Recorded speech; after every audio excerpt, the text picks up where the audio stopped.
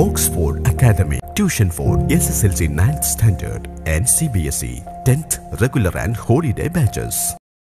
Hello friends, it's me Mehanuf.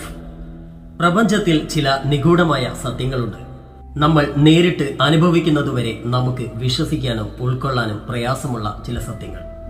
അത്തരത്തിലുള്ള നിഗൂഢമായ സത്യങ്ങൾ തേടിയുള്ള ഒരു അന്വേഷണമാണ് മിസ്റ്ററി ക്രിയേഷൻസ് എന്ന ഞങ്ങളുടെ പുതിയ ചാനൽ. ഓക്സ്ഫോർഡ് അക്കാദമി എന്ന ഞങ്ങളുടെ ചാനലിനെ കൈനീട്ടി സ്വീകരിച്ച നിങ്ങൾ ഈ ചാനലിനെയും സ്വീകരിക്കുമെന്ന് വിശ്വസിക്കുന്നു. അതിശയിപ്പിക്കുന്ന അറിവിന്റെ അക്ഷയപാത്രം തന്നെയായിരിക്കും ഈ ചാനൽ നിങ്ങൾക്കായി നൽകുന്നത്. മിസ്റ്ററി ക്രിയേഷൻസ് എന്ന ഞങ്ങളുടെ പുതിയ ചാനൽ നിങ്ങൾക്കൊരിക്കലും ഒരു നഷ്ടമാവില്ലെന്ന് ഞങ്ങൾ ഉറപ്പു നൽകുന്നു. ചാനലിലെ ഒരു വീഡിയോ ലിങ്ക് ഡിസ്ക്രിപ്ഷൻ ബോക്സിൽ നൽകുന്നുണ്ട്. കൂടാതെ ഈ വീഡിയോയുടെ കമന്റ് ബോക്സിലും ആദ്യ കമന്റായി ആ ലിങ്ക് പോസ്റ്റ് ചെയ്യുന്നുണ്ട്. കൂട്ടുകാർ വീഡിയോ കണ്ട് ചാനൽ സബ്സ്ക്രൈബ് ചെയ്യുക. എല്ലാവർക്കും നന്ദി. എല്ലാവർക്കും ഓക്സ്ഫോർഡ് അക്കാദമിയുടെ കെമിസ്ട്രി ക്ലാസ്സിലേക്ക് സ്വാഗതം. ഇന്ന് നാം പഠിക്കാൻ പോകുന്നത് 10ാം ക്ലാസ്സിലെ കെമിസ്ട്രിയിലെ 5ാമത്തെ ചാപ്റ്റർ ആണ്. പാഠത്തിന്റെ പേര് കോമ്പൗണ്ട്സ് ഓഫ് നോൺ മെറ്റൽസ് അല്ലെങ്കിൽ അലോഹ സംയുക്തങ്ങൾ എന്നാണ്. ഈ പാഠഭാഗത്തിന്റെ ആദ്യ വീഡിയോയിലൂടെ non metallic കോമ്പൗണ്ടായ അമോണിയയെക്കുറിച്ചും reversible and irreversible reaction അല്ലെങ്കിൽ ഏകദിശാ പ്രവർത്തനവും ഉഭയദിശാ പ്രവർത്തനവും എന്തെല്ലാമാണ് എന്നതിനെക്കുറിച്ചുമാണ് പഠിച്ചത്. ആ വീഡിയോ കാണാത്തവർക്കായി ആ വീഡിയോയുടെ ലിങ്ക് ഡിസ്ക്രിപ്ഷൻ ബോക്സിൽ നൽകാം. തന്നിരിക്കുന്ന ഗ്രാഫ് ശ്രദ്ധിക്കൂ. ഒരു റിവേഴ്സിബിൾ റിയാക്ഷൻ അല്ലെങ്കിൽ ഒരു ഉഭയദിശാ പ്രവർത്തനത്തിന്റെ ഗ്രാഫാണ് ചിത്രത്തിൽ നൽകിയിരിക്കുന്നത്. ഗ്രാഫിന്റെ ഒരു ഭാഗത്ത് റേറ്റ് ഓഫ് കെമിക്കൽ റിയാക്ഷൻ അല്ലെങ്കിൽ രാസപ്രവർത്തന നിരക്കും അടുത്ത ഭാഗത്ത് ടൈം അല്ലെങ്കിൽ സമയവുമാണ് തന്നിരിക്കുന്നത്. ഇവിടെ ബി എന്ന ഗ്രാഫ് സൂചിപ്പിക്കുന്നത് ഫോർവേഡ് റിയാക്ഷൻ അല്ലെങ്കിൽ പുരോപ്രവർത്തനത്തെയാണ്. ഗ്രാഫിൽ നിന്നും മനസ്സിലാക്കേണ്ട കാര്യം, ഒരു കെമിക്കൽ റിയാക്ഷൻ അല്ലെങ്കിൽ രാസപ്രവർത്തനം തുടങ്ങുന്ന സമയത്ത് ഫോർവേഡ് റിയാക്ഷൻ അല്ലെങ്കിൽ പുരോപ്രവർത്തനത്തിന്റെ വേഗത വളരെ കൂടുതലായിരിക്കും. സമയം കഴിയുന്നതിനനുസരിച്ച് പുരോപ്രവർത്തനം അല്ലെങ്കിൽ ഫോർവേഡ് റിയാക്ഷന്റെ വേഗത കുറഞ്ഞു വരുന്നതായി കാണാം. അതുപോലെ സി എന്ന ഗ്രാഫ് സൂചിപ്പിക്കുന്നത് ബാക്ക്വേർഡ് റിയാക്ഷൻ അല്ലെങ്കിൽ പശ്ചാത് പ്രവർത്തനത്തെയാണ്. ഒരു കെമിക്കൽ റിയാക്ഷൻ ആരംഭിക്കുന്ന സമയത്ത് ബാക്ക്വേർഡ് റിയാക്ഷൻ അല്ലെങ്കിൽ പശ്ചാത് പ്രവർത്തനത്തിന്റെ നിരക്ക് വളരെ കുറവാണ്, അതായത് 0ആണ്. സമയം കഴിയുന്നതിനനുസരിച്ച് പശ്ചാത് പ്രവർത്തനം അല്ലെങ്കിൽ ബാക്ക്വേർഡ് റിയാക്ഷന്റെ റേറ്റ് കൂടി വരുന്നതായി ഈ ഗ്രാഫിൽ കാണാം. ഫോർവേഡ് അല്ലെങ്കിൽ പുരോപ്രവർത്തനത്തിന്റെ വേഗത കുറയുകയും ബാക്ക്വേർഡ് അല്ലെങ്കിൽ പശ്ചാത് പ്രവർത്തനത്തിന്റെ വേഗത കൂടുകയും ചെയ്യുമ്പോൾ ഒരു നിശ്ചിത സമയത്തിലെത്തുമ്പോൾ ഈ രണ്ട് പ്രവർത്തനങ്ങളുടെയും വേഗത അല്ലെങ്കിൽ സ്പീഡ് ഒരേപോലെയാവുന്നതായി കാണാം. ആ ഒരു പോയിന്റിനെയാണ് ഇക്വിലിബ്രിയം അല്ലെങ്കിൽ സന്തുലനാവസ്ഥ എന്ന് വിളിക്കുന്നത്. ഗ്രാഫിൽ എ എന്നടയാളപ്പെടുത്തിയിരിക്കുന്ന പോയിന്റ് ശ്രദ്ധിച്ചല്ലോ. ഇക്വിലിബ്രിയം സ്റ്റേറ്റ് അല്ലെങ്കിൽ സന്തുലനാവസ്ഥ എന്ന് പറഞ്ഞിരിക്കുന്നു. ഈ ഇക്വിലിബ്രിയം അല്ലെങ്കിൽ സന്തുലനാവസ്ഥയ്ക്ക് ശേഷം ഫോർവേഡ് ആൻഡ് ബാക്ക്വേർഡ് റിയാക്ഷൻ, അതായത് പുരോപ്രവർത്തനത്തിന്റെയും പശ്ചാത് പ്രവർത്തനത്തിന്റെയും വേഗത തുല്യമായി പോകുന്നതായി ഗ്രാഫിൽ കാണാം. അതായത് ഒരു റിവേഴ്സിബിൾ റിയാക്ഷൻ അല്ലെങ്കിൽ ഒരു ഉഭയദിശാ പ്രവർത്തനത്തിൽ ഫോർവേഡ് ആൻഡ് ബാക്ക്വേർഡ് റിയാക്ഷൻ അല്ലെങ്കിൽ പുരോപ്രവർത്തനത്തിന്റെയും പശ്ചാത് പ്രവർത്തനത്തിന്റെയും നിരക്ക് തുല്യമാകുന്ന അവസ്ഥയെയാണ് ഇക്വിലിബ്രിയം അല്ലെങ്കിൽ സന്തുലനാവസ്ഥ എന്ന് വിളിക്കുന്നത്. Chemical equilibrium is the stage at which the rate of forward reaction becomes equal to the rate of backward reaction in a reversible chemical reaction. ഇനി നമുക്ക് സ്റ്റേറ്റ് ഓഫ് ഇക്വിലിബ്രിയം അല്ലെങ്കിൽ സന്തുലനാവസ്ഥയുടെ ചില പ്രത്യേകതകൾ നോക്കാം. ഒന്നാമത്തേത്, at the equilibrium both the reactant and products co exist. അതായത് സന്തുലനാവസ്ഥയിൽ അഭികാരങ്ങളും ഉൽപ്പന്നങ്ങളും സഹവർത്തിക്കുന്നു. രണ്ടാമത്തേത്, the rate of forward and backward reaction become equal at equilibrium. അതായത് സന്തുലനാവസ്ഥയിൽ പശ്ചാത് പ്രവർത്തനങ്ങളുടെ നിരക്ക് തുല്യമായിരിക്കും. 3, chemical equilibrium is dynamic at the molecular level. അതായത് രാസസന്തുലനം തന്മാത്രാ തലത്തിൽ ഗതികമാണ്. 4, chemical equilibrium is attained in A closed system. അതായത് സംവൃത വ്യൂഹങ്ങളിലാണ് രാസസന്തുലനം കൈവരുന്നത്. ഇവിടെ സന്തുലനാവസ്ഥയിൽ പശ്ചാത് പ്രവർത്തനങ്ങൾ ഒരേ സമയം ഒരേ വേഗത്തിൽ നടക്കുന്നു എന്ന് പറഞ്ഞല്ലോ. ഇതിനാലാണ് രാസസന്തുലനം തന്മാത്ര തലത്തിൽ ഗതികമാണെന്ന് പറയുന്നത്. അതായത് at equilibrium forward and backward reactions occur simultaneously at the same rate. That is why chemical equilibrium is said to be dynamic at the molecular level. കൂടാതെ കെമിക്കൽ ഇക്വിലിബ്രിയം അല്ലെങ്കിൽ സന്തുലനാവസ്ഥ രൂപപ്പെടുന്നത് ഒരു ക്ലോസ്ഡ് സിസ്റ്റം അല്ലെങ്കിൽ ഒരു സംവൃത വ്യൂഹത്തിലാണ് എന്ന് പറഞ്ഞല്ലോ. എന്താണ് ക്ലോസ്ഡ് സിസ്റ്റം അല്ലെങ്കിൽ സംവൃത വ്യൂഹം എന്ന് നോക്കാം. Closed system is one in which nothing new is added to the system or nothing is removed from the system. Equilibrium is possible only in a closed system.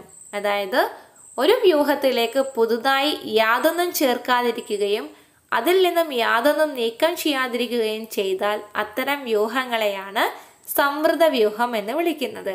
സംവൃത വ്യൂഹത്തിൽ മാത്രമേ സന്തുലനാവസ്ഥ സാധ്യമാവുകയുള്ളൂ. ഇപ്പോൾ ഇക്വിലിബ്രിയം സ്റ്റേറ്റ് അല്ലെങ്കിൽ സന്തുലനാവസ്ഥയിൽ എത്തിക്കഴിഞ്ഞാൽ ഒരു രാസപ്രവർത്തനത്തിലെ forward and backward reaction അഥവാ പുരോപ്രവർത്തനത്തിൻ്റെയും പശ്ചാത് പ്രവർത്തനത്തിൻ്റെയും നിരക്ക് തുല്യമായിരിക്കുമെന്ന് മനസ്സിലായല്ലോ. ഈ സന്തുലനാവസ്ഥയ്ക്ക് മാറ്റം വരുത്തിയാൽ മാത്രമേ നമുക്ക് ഒരു രാസപ്രവർത്തനത്തിൻ്റെ വേഗത കൂട്ടാനോ കുറയ്ക്കാനോ കഴിയുകയുള്ളൂ. ഇത് മനസ്സിലാക്കാനായി നമുക്ക് ലേ ഷാറ്റ്ലിയർ പ്രിൻസിപ്പിൾ അല്ലെങ്കിൽ ലേ ഷാറ്റ്ലിയർ തത്വം പഠിക്കേണ്ടതുണ്ട്. When the concentration, pressure or temperature of a system at equilibrium is changed, the system will readjust itself so as to nullify the effect of that change and attain a new state of equilibrium. അതായത് സന്തുലനാവസ്ഥയിലുള്ള ഒരു വ്യൂഹത്തിൽ ഗാഢത, മർദ്ദം, താപനില എന്നിവയിൽ ഏതെങ്കിലും ഒന്നിന് മാറ്റം വരുത്തിയാൽ വ്യൂഹം ഈ മാറ്റം മൂലമുണ്ടാകുന്ന ഫലം ഇല്ലായ്മ ചെയ്യത്തക്ക വിധം സ്വയം ഒരു പുനർക്രമീകരണം നടത്തി പുതിയ സന്തുലനാവസ്ഥയിൽ എത്തുന്നു.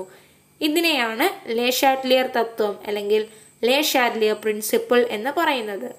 ഇതിൽ നിന്നും മനസ്സിലാക്കേണ്ടത് ഒരു ഇക്വിലിബ്രിയം സിസ്റ്റം അല്ലെങ്കിൽ ഒരു സന്തുലനാവസ്ഥയിലുള്ള വ്യൂഹത്തിൻ്റെ താപനിലയിലോ മർദ്ദത്തിലോ ഗാഢതയിലോ എന്തെങ്കിലും ഒന്നിൽ നാം മാറ്റം വരുത്തിയാൽ നാം അവിടെ രൂപപ്പെടുത്തിയ മാറ്റത്തിന് നേർവിപരീത കാര്യമായിരിക്കും ആ വ്യൂഹം അല്ലെങ്കിൽ ആ സിസ്റ്റം ചെയ്യുക. അതായത് താപനില നാം കൂട്ടിയാൽ വ്യൂഹം താപനില കുറയ്ക്കാൻ ശ്രമിക്കും. താപനില നാം കുറച്ചാൽ സിസ്റ്റം താപനില കൂട്ടാൻ ശ്രമിക്കും. അതായത് നാം എന്താണോ ചെയ്യുന്നത് അതിൻ്റെ നേരെ ഓപ്പോസിറ്റ് കാര്യമായിരിക്കും സിസ്റ്റം ചെയ്യാൻ ശ്രമിക്കുക. ഇങ്ങനെയാണ് സ്വയം നള്ളിഫൈ ചെയ്യുക അല്ലെങ്കിൽ സ്വയം പുനർക്രമീകരിക്കുക എന്ന് പറയുക. ഇനി നമുക്ക് ഒരു ഇക്വിലിബ്രിയം സിസ്റ്റം അല്ലെങ്കിൽ ഒരു സന്തുലനാവസ്ഥയിലുള്ള വ്യൂഹത്തിൻ്റെ കോൺസെൻട്രേഷൻ, പ്രഷർ, ടെമ്പറേച്ചർ അല്ലെങ്കിൽ ഗാഢത, താപനില, മർദ്ദം ഇവയിൽ എന്തെങ്കിലും ഒന്ന് മാറ്റം വരുത്തി നോക്കാം. അപ്പോൾ എങ്ങനെയാണ് ആ സിസ്റ്റം പ്രതികരിക്കുന്നത് എന്ന് കണ്ടെത്താം. ആദ്യം നാം പഠിക്കാൻ പോകുന്നത് ഒരു ഇക്വിലിബ്രിയം സിസ്റ്റം അല്ലെങ്കിൽ ഒരു സന്തുലനാവസ്ഥയിലുള്ള വ്യൂഹത്തിൽ കോൺസെൻട്രേഷൻ അല്ലെങ്കിൽ ഗാഢതയുടെ സ്വാധീനമാണ്. ഇത് മനസ്സിലാക്കാനായി അമോണിയയുടെ വ്യാവസായിക നിർമ്മാണത്തിന്റെ സമവാക്യമാണ് ഇവിടെ നൽകിയിരിക്കുന്നത്. N2 + 3H2 gives 2NH3. ഇതൊരു റിവേഴ്സിബിൾ റിയാക്ഷൻ ആണ് എന്നത് ആ ഇക്വേഷനിൽ തന്നിരിക്കുന്ന ആരോ നോക്കിയാൽ മനസ്സിലാക്കാം. ഇനി നമുക്ക് ഇതിലെ ഏതെങ്കിലും ഒരു ആറ്റത്തിന്റെ കോൺസെൻട്രേഷനിൽ മാറ്റം വരുത്തി നോക്കാം. Suppose the concentration of the reactant nitrogen is increased. According to Leh Chatelier principle, the system റീഅറേഞ്ചസ് by converting the increased amount of reactant into product. So the rate of forward reaction increases. അതായത് അഭികാരകമായ നൈട്രജന്റെ concentration അല്ലെങ്കിൽ ഗാഢത കൂടിയാൽ ലേ Chatelier principle അല്ലെങ്കിൽ ലേ Chatelier തത്വം പ്രകാരം നൈട്രജന്റെ ഗാഢത കുറയ്ക്കാൻ ശ്രമിക്കും. ഇതിനായി നൈട്രജൻ ഉൽപ്പന്നമായ അമോണിയ ആയി മാറുന്ന പ്രവർത്തനമാണ് നടക്കുക. അതായത് റിയാക്ടൻ്റ് പ്രോഡക്റ്റായി മാറുന്ന പ്രവർത്തനത്തിൻ്റെ സ്പീഡ് കൂടും. ഇതിൽ നിന്ന് മനസ്സിലാക്കേണ്ട കാര്യം റിയാക്ടൻറ്റിൻ്റെ കോൺസെൻട്രേഷൻ അല്ലെങ്കിൽ ഗാഢത കൂട്ടുന്ന സമയത്ത് ഫോർവേഡ് റിയാക്ഷൻ അല്ലെങ്കിൽ പുരോപ്രവർത്തനത്തിൻ്റെ വേഗതയായിരിക്കും കൂടുന്നുണ്ടാവുക. അങ്ങനെയാണെങ്കിൽ ഈ പ്രവർത്തനത്തിൽ ഹൈഡ്രജന്റെ കോൺസെൻട്രേഷൻ അല്ലെങ്കിൽ ഗാഢത കൂട്ടിയാൽ എന്തായിരിക്കും സംഭവിക്കുക? മുമ്പ് നൈട്രജന്റെ കോൺസെൻട്രേഷനിൽ വന്ന മാറ്റം തന്നെയായിരിക്കും ഇവിടെ ഹൈഡ്രജന്റെ കോൺസെൻട്രേഷനിലും വരിക. അതായത് റിയാക്ടന്റ് അല്ലെങ്കിൽ അഭികാരകമായ ഹൈഡ്രജന്റെ കോൺസെൻട്രേഷൻ അല്ലെങ്കിൽ ഗാഢതയാണ് ഇവിടെ കൂടിയിരിക്കുന്നത്. ലേ ഷാറ്റ്ലിയർ പ്രിൻസിപ്പിൾ പ്രകാരം ഹൈഡ്രജന്റെ ഗാഢത കുറയ്ക്കാനാണ് ഈ സിസ്റ്റം ശ്രമിക്കുക. അങ്ങനെയാണെങ്കിൽ ഹൈഡ്രജൻ ഉൽപ്പന്നമായിട്ട് മാറുകയാണ് ചെയ്യുന്നുണ്ടാവുക. അതായത് റിയാക്ടൻ്റ് പ്രോഡക്റ്റായി മാറും. അതുകൊണ്ട് തന്നെ ഫോർവേഡ് റിയാക്ഷൻ അല്ലെങ്കിൽ പുരോപ്രവർത്തനത്തിൻ്റെ വേഗത കൂടുകയും ചെയ്യും. ഇതേ പ്രവർത്തനത്തിൽ നമുക്കിനി അമോണിയ അല്ലെങ്കിൽ NH3യുടെ കോൺസെൻട്രേഷൻ അഥവാ ഗാഢത ഒന്ന് കൂട്ടി നോക്കാം. അപ്പോൾ എന്താണ് സംഭവിക്കുക എന്ന് നോക്കൂ. According to Le Chatelier principle, the system rearranges by converting the increased amount of product into reactant. So, the rate of backward reaction increases. അതായത് Le Chatelier പ്രിൻസിപ്പിൾ അല്ലെങ്കിൽ Le Chatelier തത്വം പ്രകാരം അമോണിയയുടെ ഗാഢത അല്ലെങ്കിൽ കോൺസെൻട്രേഷൻ കൂടിയാൽ വ്യൂഹം അമോണിയയുടെ കോൺസെൻട്രേഷൻ കുറയ്ക്കാൻ ശ്രമിക്കും. Ammonia കുറയണമെങ്കിൽ ammonia എന്ന പ്രോഡക്റ്റ് റിയാക്റ്റൻ്റ് ആയിട്ട് മാറണം. പ്രോഡക്റ്റ് റിയാക്റ്റൻ്റ് ആയി മാറുന്ന പ്രവർത്തനമായ ബാക്ക്വേർഡ് റിയാക്ഷൻ അല്ലെങ്കിൽ പശ്ചാത് പ്രവർത്തനത്തിൻ്റെ വേഗതയായിരിക്കും ഈ സമയത്ത് കൂടുന്നുണ്ടാവുക. അതായത് ഏതൊരു ഭാഗത്താണോ നാം കോൺസെൻട്രേഷൻ അഥവാ ഗാഢത കൂട്ടുന്നത് ആ ഒരു ഭാഗത്തു നിന്നും തൊട്ടടുത്ത ഭാഗത്തേക്കാണ് കെമിക്കൽ റിയാക്ഷൻ നടക്കുന്നത്. അതായത് റിയാക്റ്റൻ്റ് അഥവാ അഭികാരകത്തിൻ്റെ കോൺസെൻട്രേഷനാണ് നാം കൂട്ടുന്നതെങ്കിൽ അഭികാരകം ഉൽപ്പന്നമായി മാറും. പ്രോഡക്റ്റ് അഥവാ ഉൽപ്പന്നത്തിൻ്റെ കോൺസെൻട്രേഷനാണ് നാം കൂട്ടുന്നതെങ്കിൽ ഉൽപ്പന്നം അഭികാരകമായി മാറും. ഇതേപോലെ തന്നെയാണ് നാം കോൺസെൻട്രേഷൻ കുറച്ചാലും സംഭവിക്കുക. ഏതൊരു ഭാഗത്താണോ നാം കോൺസെൻട്രേഷൻ അഥവാ ഗാഢത കുറച്ചത് ആ ഭാഗത്തേക്കായിരിക്കും കെമിക്കൽ റിയാക്ഷൻ അല്ലെങ്കിൽ രാസപ്രവർത്തനം നടക്കുക. അതായത് ഹൈഡ്രജൻ്റെ ഗാഢതയാണ് കുറച്ചതെങ്കിൽ ഹൈഡ്രജൻ ഉണ്ടാവുന്ന പ്രവർത്തനമാണ് നടക്കുക. നാം എന്ത് പ്രവർത്തനമാണോ ഈ ഒരു സിസ്റ്റത്തിൽ ചെയ്യുന്നത് അതിൻ്റെ വിപരീതമായ കാര്യമായിരിക്കും Le Chatelier പ്രിൻസിപ്പിൾ പ്രകാരം സിസ്റ്റത്തിൽ നടക്കുന്നുണ്ടാവുക. ഇനി നമുക്കൊരു ഇക്വിലിബ്രിയം സിസ്റ്റം അല്ലെങ്കിൽ ഒരു സന്തുലനാവസ്ഥയിലുള്ള വ്യൂഹത്തിലെ പ്രഷർ അല്ലെങ്കിൽ മർദ്ദത്തിൻ്റെ സ്വാധീനം എങ്ങനെയാണെന്ന് നോക്കാം. ഇത് മനസ്സിലാക്കാനായും ഇവിടെ നൽകിയിരിക്കുന്നത് അമോണിയയുടെ ഇൻഡസ്ട്രിയൽ പ്രിപ്പറേഷൻ്റെ ഇക്വേഷൻ തന്നെയാണ്. അതായത് N2 + 3H2 gives 2NH3 എന്ന ഇക്വേഷൻ തന്നെയാണ്. ഇവിടെ റിയാക്റ്റൻറ്റ് സൈഡ് അല്ലെങ്കിൽ അഭികാരകത്തിൻ്റെ ഭാഗം നോക്കൂ. ഒരു നൈട്രജനും 3 ഹൈഡ്രജനുമാണ് ഇവിടെ എടുത്തിരിക്കുന്നത്. പ്രോഡക്റ്റ് അല്ലെങ്കിൽ ഉൽപ്പന്നത്തിൻ്റെ സൈഡ് നോക്കൂ. 2 അമോണിയയാണ് ഇവിടെ ലഭിച്ചിരിക്കുന്നത്. അതായത് നമ്പർ ഓഫ് മോളിക്യൂൾസ് അല്ലെങ്കിൽ തന്മാത്രകളുടെ എണ്ണം നോക്കിയാൽ ടോട്ടൽ റിയാക്റ്റൻ്റ് അല്ലെങ്കിൽ അഭികാരകത്തിൽ 4 മോളും പ്രോഡക്റ്റ് അല്ലെങ്കിൽ ഉൽപ്പന്നത്തിൽ 2 മോളുമാണുള്ളത്. ഇതിൻ്റെ കൂടെ number of molecule and pressure അതായത് തന്മാത്രകളുടെ എണ്ണവും മർദ്ദവും തമ്മിലുള്ള ബന്ധം കൂടി ഒന്ന് മനസ്സിലാക്കാം. അതായത് മോളിക്യൂൾസിൻ്റെ എണ്ണം അല്ലെങ്കിൽ തന്മാത്രകളുടെ എണ്ണം കൂടുമ്പോൾ പ്രഷർ അഥവാ മർദ്ദം കൂടുകയാണ് ചെയ്യുന്നത്. എന്തുകൊണ്ടെന്നാൽ മോളിക്യൂൾസ് അഥവാ തന്മാത്രകളുടെ എണ്ണം കൂടുമ്പോൾ അവ തമ്മിലുള്ള കൊളീഷൻ അല്ലെങ്കിൽ കൂട്ടിമുട്ടലുകളുടെ എണ്ണവും കൂടും. ഇങ്ങനെ മോളിക്യൂൾസ് പരസ്പരം കൂട്ടിമുട്ടുമ്പോൾ അനുഭവപ്പെടുന്ന ബലത്തെയാണ് മർദ്ദം എന്ന് പറയുന്നത് എന്ന് രണ്ടാമത്തെ പാഠഭാഗത്തിൽ പഠിച്ചു തോർക്കുന്നുണ്ടല്ലോ.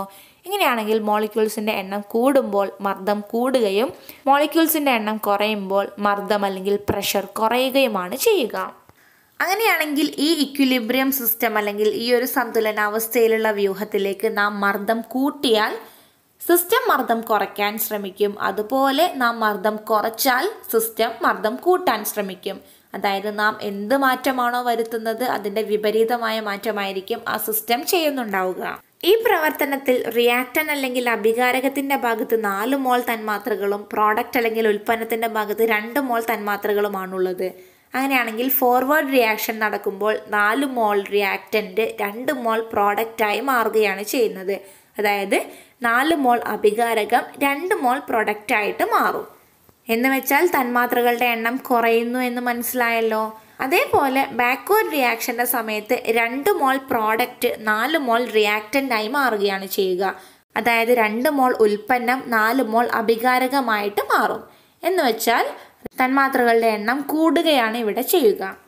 ഇനി തന്നിരിക്കുന്ന ഈ ഇക്വേഷനിൽ നാം പ്രഷർ അല്ലെങ്കിൽ മർദ്ദം കൂട്ടിയാൽ ഈ വ്യൂഹം മർദ്ദം കുറച്ചുകൊണ്ട് പഴയ സ്ഥിതിയിലേക്ക് മാറാൻ ശ്രമിക്കും. അതായത് 4 മോൾ ഉള്ളത് 2 മോൾ ആക്കാനായിട്ട് ശ്രമിക്കും. എന്ന് വെച്ചാൽ റിയാക്റ്റൻ്റ് പ്രോഡക്റ്റ് ആവുമെന്നല്ലേ മനസ്സിലാക്കേണ്ടത്. അങ്ങനെയാണെങ്കിൽ ഈ ഒരു പ്രവർത്തനത്തിൽ ഫോർവേഡ് റിയാക്ഷൻ അല്ലെങ്കിൽ പുരോപ്രവർത്തനത്തിൻ്റെ വേഗതയായിരിക്കും മർദ്ദം കൂട്ടുമ്പോൾ കൂടുന്നുണ്ടാവുക. According to Le Chatelier principle, when pressure of a system at equilibrium increased, the system will try to attain equilibrium by reducing pressure. So, the rate of forward reaction increases. അതേസമയം pressure അല്ലെങ്കിൽ മർദ്ദം കുറച്ചു കഴിഞ്ഞാൽ എന്തായിരിക്കും സംഭവിക്കുക? According to Le Chatelier principle, when pressure of a system at equilibrium decreases, the system will try to attain equilibrium by increasing pressure.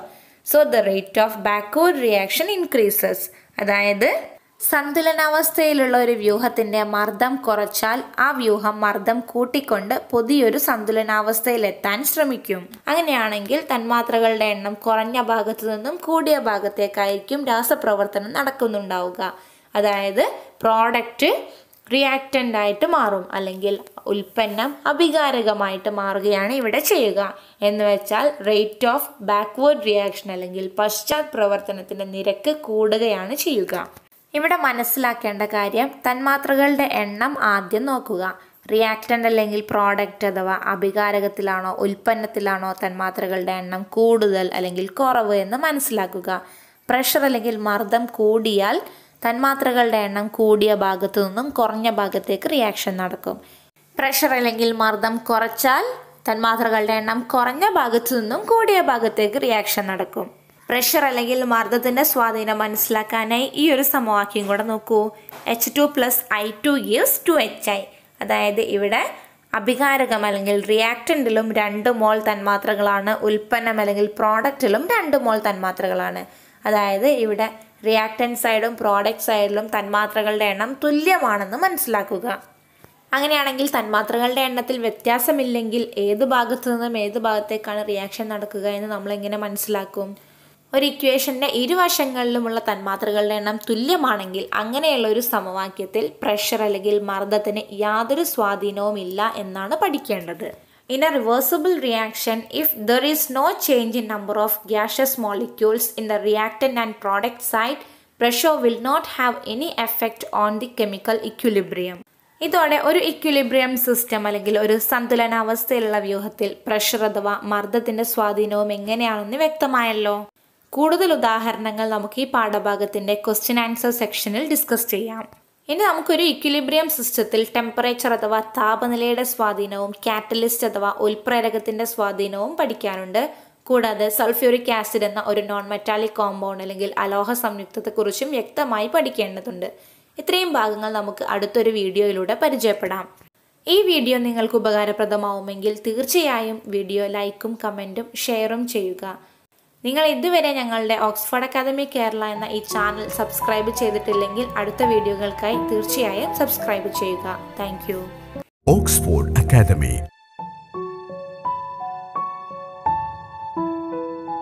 ശരാശരിക്കാരായ വിദ്യാർത്ഥികളെ പോലും മികച്ച നിലവാരത്തിലേക്ക് ഉയർത്തുന്ന അധ്യാപന രീതി. സൗജന്യ നൈറ്റ് ക്ലാസുകൾ, മാത്സ്, ഹിന്ദി, ഇംഗ്ലീഷ് പഠന ക്യാമ്പുകൾ, ലൈബ്രറി സൗകര്യം. നിങ്ങളുടെ അഡ്മിഷൻ ഇപ്പോൾ തന്നെ ഉറപ്പാക്കുക. Oxford academy.